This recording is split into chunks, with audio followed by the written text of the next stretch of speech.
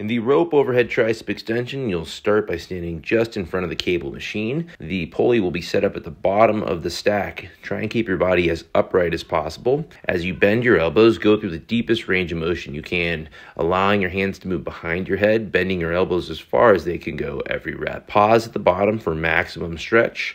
Do your best to squeeze your elbows in as you bend your elbows. Drive all the way up out of every rep, locking your elbows out firmly at the top of each motion. Be sure to use tons of control on the way down and emphasize a stretch in that overhead position.